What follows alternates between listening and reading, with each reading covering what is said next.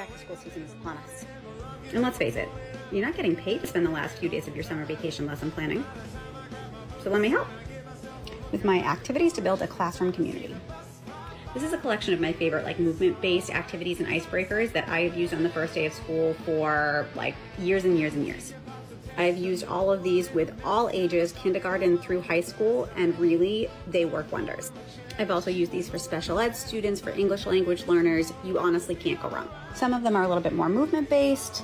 Some of them, like chair association, this is one of my favorite. You put a chair or an object in the middle of the room and you say something like, the chair is pizza, and you tell kids to either go close to the chair or go far away from the chair, depending on how they feel about it. They don't have to talk, they don't have to explain, but it gets them moving, it gets them engaging. There are 7 activities total. I use them the first week of school, but they actually translate into other lessons as well. On my website, under the back to school section. Happy teaching.